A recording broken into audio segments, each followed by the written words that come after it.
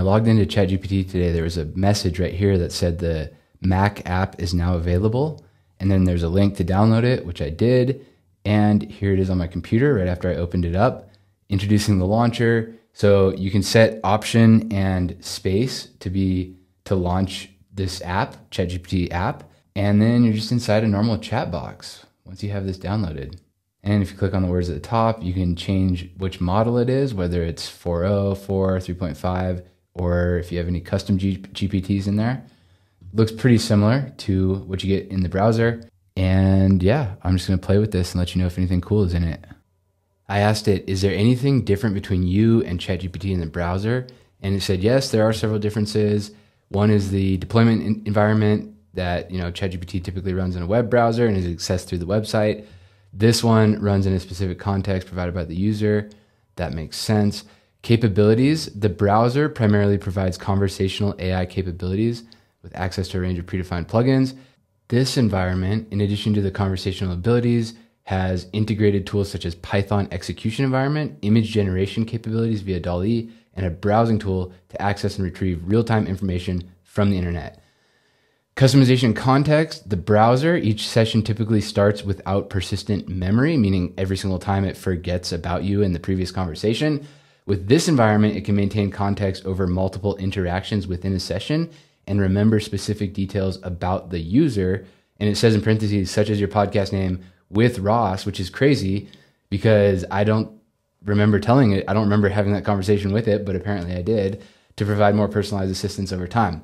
Integration and usage. ChatGPT in the browser is often used for general inquiries, creative writing, learning assistance, and simple task automation. This environment, again on the Mac, can be integrated into more complex workflows, supporting advanced tasks like data analysis, generating visual content, and retrieving and synthesizing up-to-date information from the web.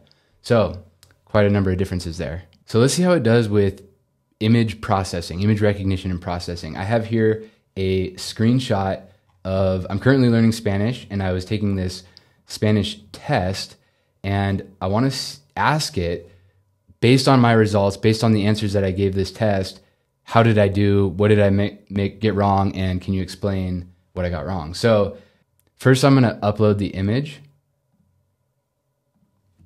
and then I'll say, based on this screenshot,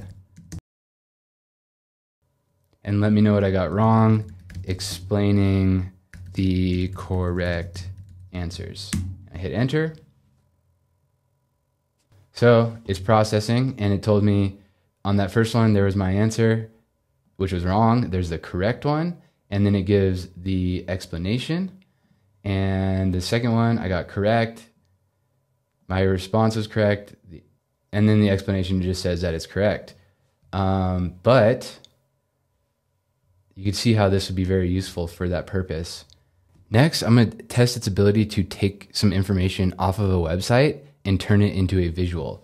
So I copied a URL. I'm currently learning the software Camtasia, and I'm going to say, use that URL.